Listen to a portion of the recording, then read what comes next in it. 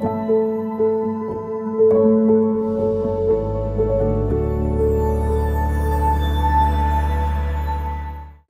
a todos, estamos en el pabellón de América Latina y el Caribe organizado por CAF en la COP28 en Dubái, donde tenemos conversaciones con expertos y referentes respecto de las oportunidades y los desafíos que supone la acción frente al cambio climático desde una perspectiva de la región. Y hoy, para hablar de ello en el vínculo con las urbes, nos acompaña Maimunah Mohd Sharif, directora ejecutiva de ONU-Hábitat, con quien, les aviso, vamos a tener una conversación en inglés que tendrá subtítulos. Maimunah, thank you so much for joining us here at COP28. Thank you so much for having me also, Thais. Thank you. I mean, I just want to start maybe to the basis question, as you are the director of UN-Hábitat, why is important to promote climate action in cities and with cities also in the table of decisions? Yeah, thank you very much, Thais, for that question, because let me start with giving you some data. Then I will link it into the importance of cities.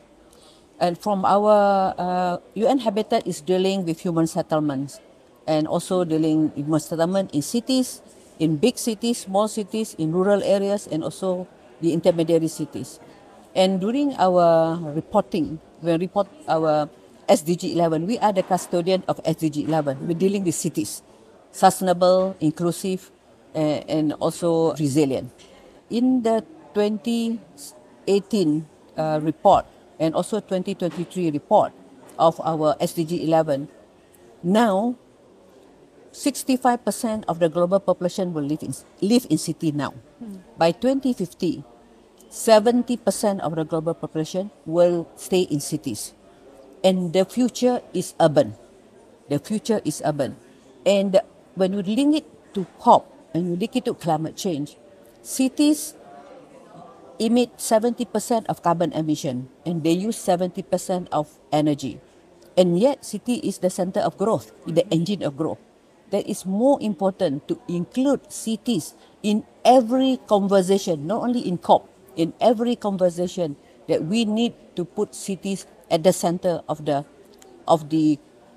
discussion, at the center of the decision. We need to put cities at the table. And cities do not only have to work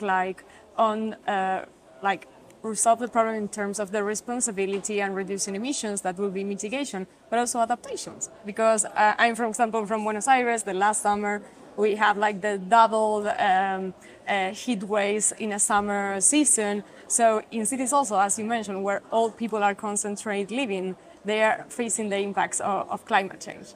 Yeah, cities, and especially the most vulnerable people, the urban poor, will have the first impact of climate change. When you talk about cities, it's not only about a problem. Cities also create a solution, urban solution. So that's why I always mention that we need to flip the script, that cities is not only having problem, issues, challenges. Cities is also the engine of growth. Cities is also where the hub of talent, and cities is also where the financial institution in the cities. Let's use this positive energy to flip the script that cities is also as a center of innovation to solve or to mitigate the problem of urban heat, the problem of flooding, the problem of less pollution.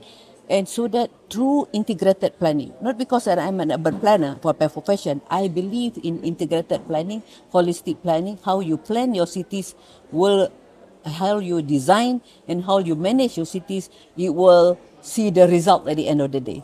Climate change is at the center of the new urban agenda that was approved. What opportunities and challenges do you see on this agenda regarding in the perspective of Latin America and the Caribbean? Yeah, Latin America and Caribbean is one of the continent also is fast urbanized, together with Africa continent and together with Asia.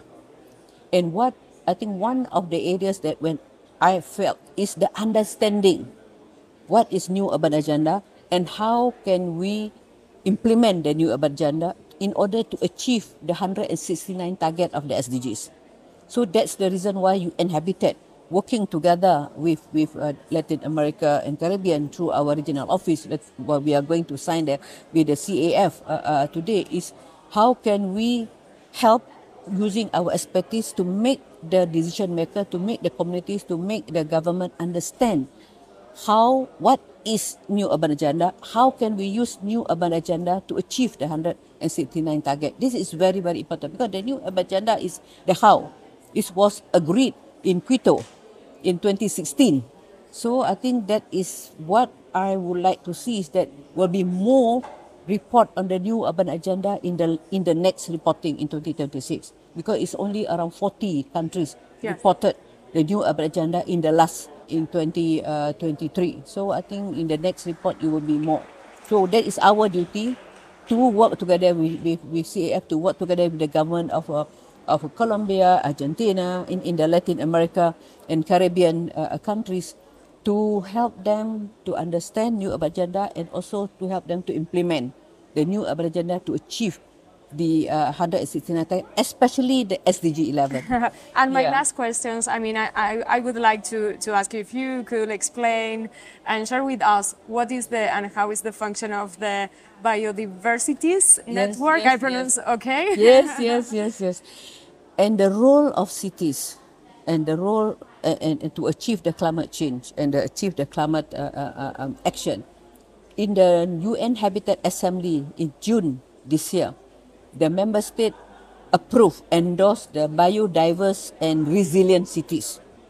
And we know biodiversity, SITY, but I would like to also to share that biodiversities, we need to use the natural solution, the nature-based solution to mitigate the problem and the challenges of climate change. So the role of cities and how we plan, how we allocate the areas within the city, within the country, in terms of the green areas, the public spaces, the commercial area, the industrial area, that's determine the result, whether we can achieve the 1.5 degrees or not.